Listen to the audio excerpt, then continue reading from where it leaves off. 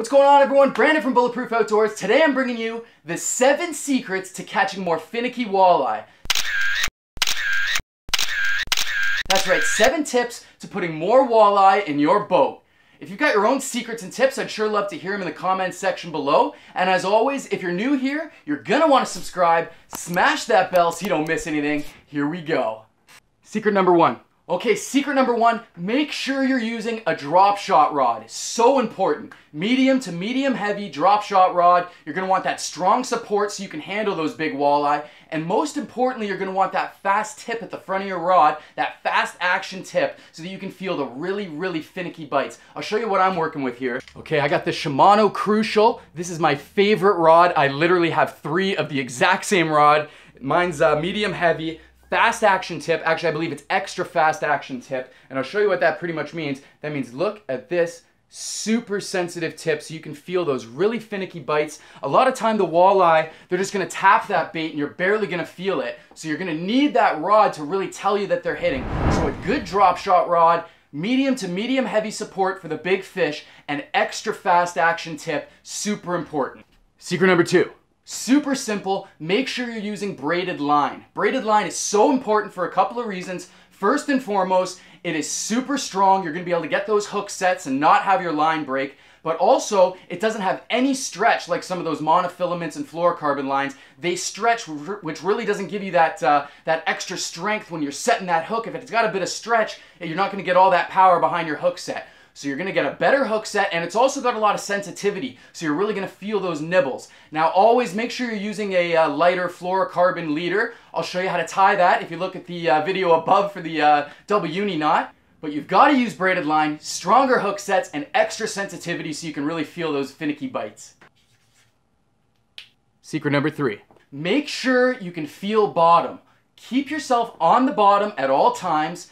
It's important for a couple of reasons. Number 1, you get used to feeling bottom so that you can end up telling the difference between a little rock or pulling through weeds, or most importantly, a little bite. Sometimes those finicky fish just give it a little tiny nibble, and if you get used to what you're feeling down there, you'll know what that is and you can set the hook. So make sure you're feeling bottom. Also, really important, if those walleye are finicky, that means they're not really feeding a lot, which means they're not aggressively moving around that water. They're probably hugging nice and tight to the bottom. So if you're jigging bottom and you can feel bottom every time, that's a good way to make sure your bait is right in that strike zone. So make sure you're always on the bottom, feeling bottom, keep your bait by those fish. Secret number 4, get vertical. Make sure you are vertical jigging. I know it's a little tough if you're bank fishing or if you're fishing from shore. You're pretty much just gonna have to skip this tip, unfortunately. But if you're in your boat, you're in deep water, get vertical. Make sure you're right on top of those fish. Sometimes using a good trolling motor like a Minn Kota helps. It'll help you, you just use that anchor mode and you stay right on top of that fish. You're able to fish vertically on top of these fish. That helps you for a couple of reasons. Most importantly, again, we go back to stronger hook sets. If you're right on top of them, you've got no downward angle in your line. You've just got the straight up and down. So when you feel that light little bite, boom, you can set the hook, you get all that power straight through the line, and you get a nice strong hook set. Also, it's a good way to just feel the fish. It's a good way to feel bottom. So if you're nice and vertical, you don't have that angle, you can tell exactly what you're feeling. So it just helps a little bit more with that previous tip that I gave you. But make sure you're vertical, fish vertical, vertical jig for finicky fish. Secret number 5. Set the hook on everything. No matter what, especially if you're a beginner, as you're vertical jigging and you're hitting bottom, if you feel any change at all, even if you think it's a rock, you feel you're not really sure what that is, I mean, what's the worst that could happen? Set the hook. No matter what, set the hook. If it's just a rock or it's something else, you're just gonna pull away from it. It's not gonna be a big deal. But if it was an extra finicky bite, something that wasn't quite sure, it was just taking a nibble, boom, you're gonna set that hook, you're gonna catch that fish. And a lot of times that fish is gonna just nibble it real quickly. So if you set it quick, boom, you're getting it before it gets away with a quick little taste. So most importantly, no matter what, especially if you're a beginner, if you're not sure what was going on or if you feel any change in your line, set the hook. Secret number 6.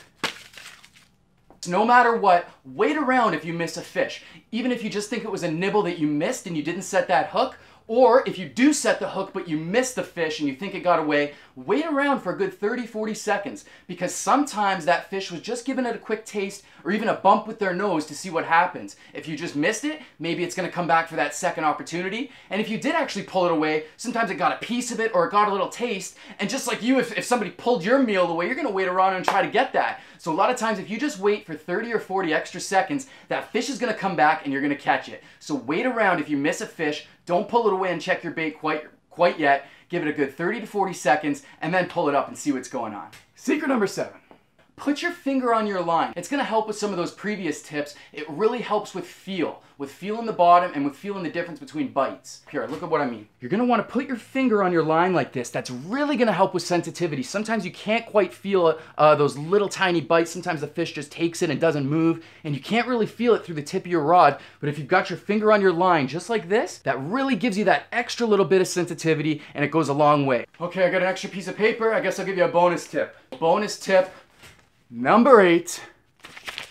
When those fish are super finicky and you just can't get anything going, resort back to your little tiny, a lot of times home-tied or hand-tied hair jig. Nice and small, maybe 2.5 inches, super natural. When that little bait's hitting bottom and those hairs are just flowing naturally in the water, sometimes that little movement is enough to trigger a bite. And if it's super tight and even the hair jigs aren't working, put a little tiny minnow on there. Put it right through its lips, and that minnow will act super natural like that, and a lot of times that'll trigger a strike. So go back to the basics, keep it natural, follow these tips, and you just might catch yourself some more finicky walleye. Alright, that's it. The 7 secrets to catching more fish, finicky walleye. If you found this video helpful, do me a favor, smash that like button, make sure you're subscribed. See you next week.